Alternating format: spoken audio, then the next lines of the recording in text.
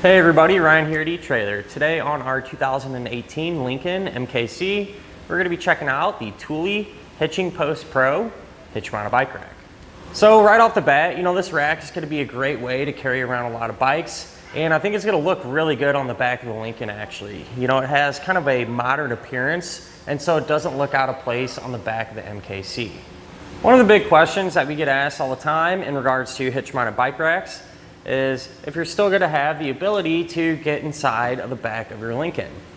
And the answer is yes. This one does fold down out of the way and allows us to do that. I have the pin and clip there. Pull that out. This one swings down really far, actually gives us a ton of space to work with. And with it like this, you're going to be able to open up the hatch and get anything you might need in and out of the back of your MKC. One of the things I did notice with this setup on the MKC is I really like where it's going to sit off the ground. So the arms are about chest height, and so it's going to be really easy to see and really manageable whenever you're putting the bike on or taking it off. How it's going to actually secure your bike, really simple, doesn't get much more straightforward. We're just going to have two straps here along the top tube and a strap down here. And this one's going to act as an anti-sway. That's going to help prevent that side-to-side movement so our bikes aren't, banging into each other as they're going down the road. But with that said, let's go ahead, pull our bike off and take a closer look at the rack itself. Do that, you're just going to take the straps, kind of pull down on them, flip them up and out of the way. Same deal for this one down here. We're able to grab the bike and pull it off.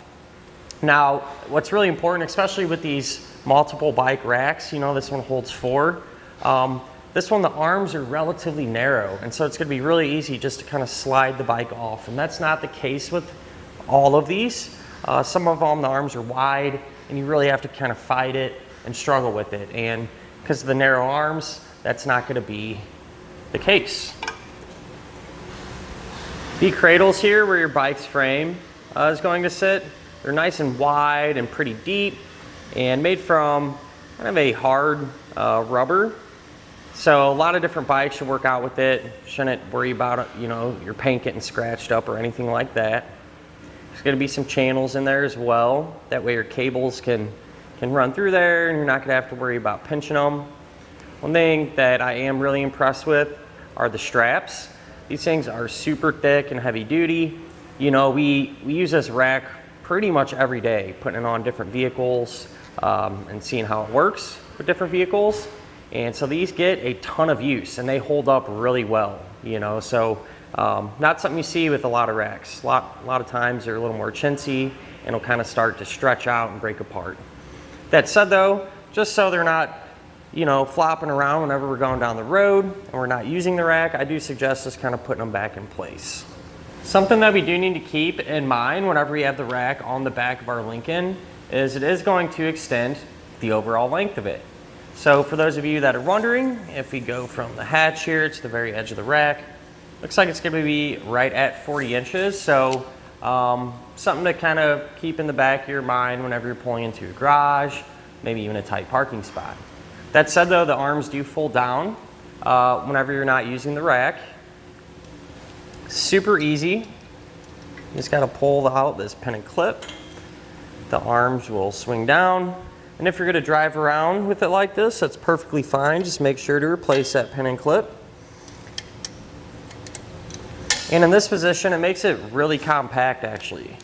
We'll take that same measurement, and with it setting like this, it's going to be right at about 19 inches. So in this position, really shouldn't give you any issues when you do go to pull into a tight parking spot or your garage. Moving on down here, the rack is going to work with those 2-inch by 2-inch receiver tube openings like we have here on our MKC today. And it's also going to work with the smaller 1.25 by 1.25 receiver tube opening. So gives you a couple options there. It is going to come included with an anti-rattle bolt. And what that's going to do is eliminate any slop or play there in the connection point. That way, whenever you're going down the road, it's going to keep things nice and quiet inside of your Lincoln. So to give you an example on how that works, let's say for driving and we're hitting some bumps, you can see the rack is going to move with our SUV and not on its own. So when it comes down to it, a bike rack that you really can't go wrong with. You know, these things are tried and true, well built, and will last a long time. And honestly, I think even in the stored position, if you wanted to leave the rack on the back of your MKC, it's not going to take away from the looks of it, and it'll just kind of blend right in. And if you're anything like me, you always want to see the product you're interested in actually working or in action. So let's go ahead, load this up with some bikes, take it out on the test course, and see how it does. This is our test course. Let's start with the slalom. This shows side-to-side action, such as turning corners or evasive maneuvering. Then, onto our alternating speed bumps. This shows twisting action, such as hitting curbs, potholes, road debris, or even uneven pavement. Last of all, the solid speed bumps.